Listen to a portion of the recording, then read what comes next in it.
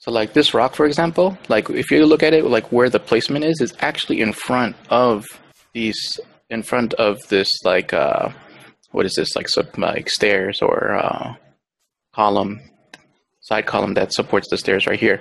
So if anything, this actually needs to just kind of like shift and move in front. And this is where I was like looking at it and I was like, oh, but if I do that, there's not enough space in order for this to maintain that boulder, in that place. So what I had to do, because I see there's two pieces here, so that's where I was like, all right, well, let me just kind of like roughly block in these two and just kind of place them here, just to kind of give me an idea of like where I need to put these. And then that tells me a couple of things of like, okay, then I need to either extend this out or I need to push this back. Pushing it back will help me because then that gives me two things. That lets me have the extension here that I was looking for in the art. And also like it helps me kind of like just push a lot of this stuff back just a bit, just to make everything work.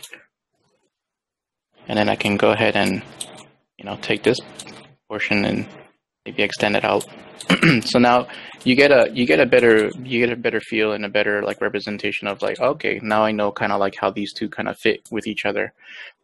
There comes a point where sometimes you might have to break off from the concept art just to kind of make things work for your environment, right? It's something that happens all the time at work.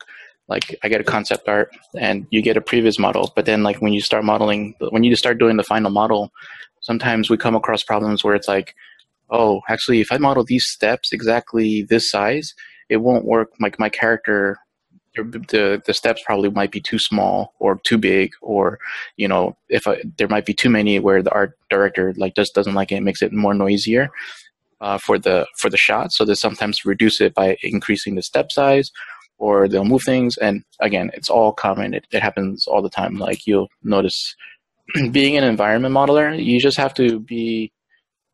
Biggest thing is to have patience and expect change, because it's going to happen all the time, because you never know like just what might be changed, or what the art director, or maybe today they like it and tomorrow they hate it. Those are some things that I've come across a lot. Other things to consider is like this right here. This is the one that I was kind of questioning, because I was like, it feels like it's right next to it, but I feel like maybe we can play around with, maybe it's floating on a separate little island next, off over here. Okay.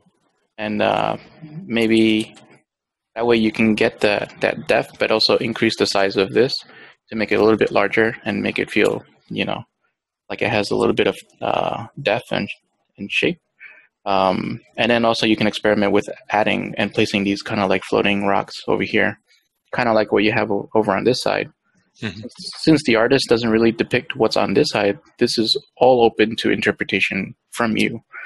So this is where like you get a little bit of creative freedom as an artist, to kind of like block in and kind of resolve these kind of areas that are unknown. We call these like the unknown areas, especially if you want like a turntable of it, and definitely it's useful.